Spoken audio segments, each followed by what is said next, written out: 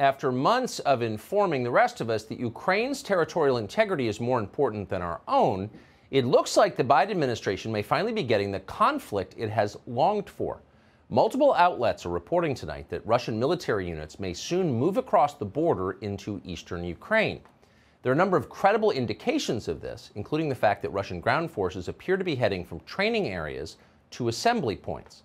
At the White House, officials have said they expect the Russians to move imminently within days. They've been saying that for quite some time, but this feels a little different, which is why we're bringing it to you tonight. According to Politico, Joe Biden has told fellow NATO members that day could be February 16th. That's next Wednesday. We'll see. In the meantime, at a briefing today, the National Security Advisor Jake Sullivan called for American citizens to leave Ukraine right away. We encourage all American citizens who remain in Ukraine to depart immediately. We want to be crystal clear on this point. Any American in Ukraine should leave as soon as possible, and in any event in the next 24 to 48 hours. We obviously cannot predict the future. We don't know exactly what is going to happen, but the risk is now high enough, and the threat is now immediate enough, that this is what prudence demands. So a good number of the Americans Jake Sullivan just referred to currently serve in the U.S. military as well as in various intelligence agencies. Fox News reported that as of a few days ago, there are more than 300 American troops in Ukraine, including some unspecified number of special operations forces. If a hot war does indeed begin, all of these Americans will be in danger of being killed. So the question is, will our troops leave before the shooting starts? This show asked the DoD spokesman, John Kirby, that question today. Quote, as of this moment, Kirby replied, they are still there. So when will they get out, we asked.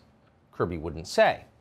Whatever happens between Russia and Ukraine, the United States will be at the center of it, and that's worrisome. It's not hard to imagine how the next few days could go very wrong very fast.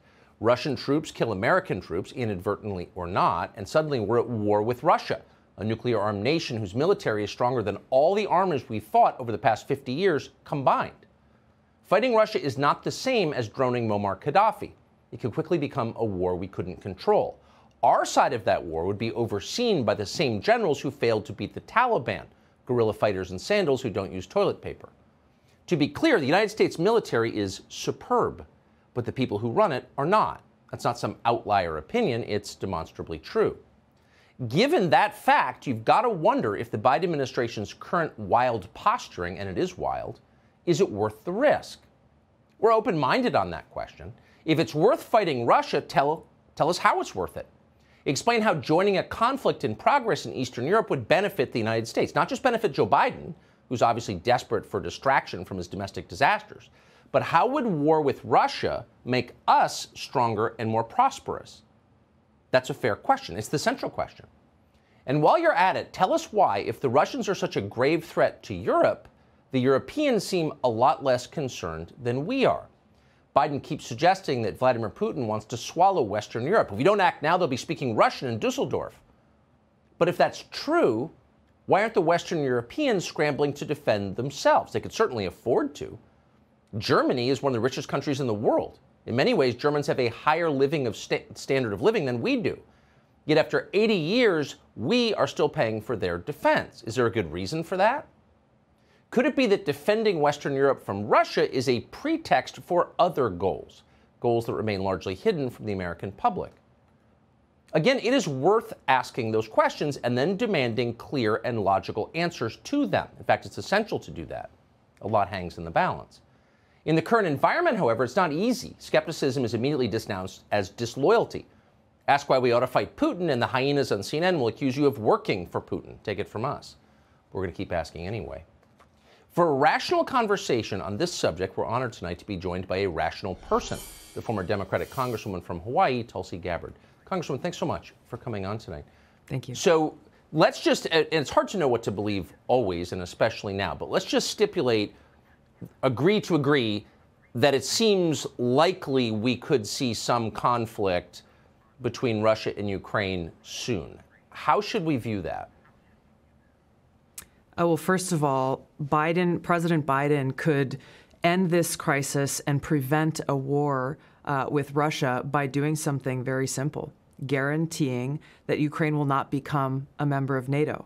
Because if Ukraine became a member of NATO, that would put U.S. and NATO troops directly on the doorstep of Russia, which, as Putin has laid out, would undermine their national security interests.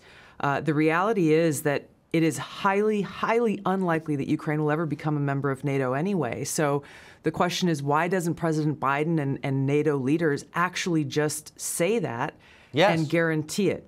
Which begs the question of why are we in this position then?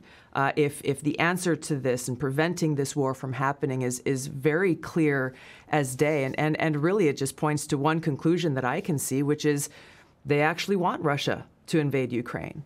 Why would they? Because number one, it gives the Biden administration a clear excuse to go and levy draconian sanctions, which are a modern day siege against Russia and the Russian people. And number two, it cements this Cold War in place.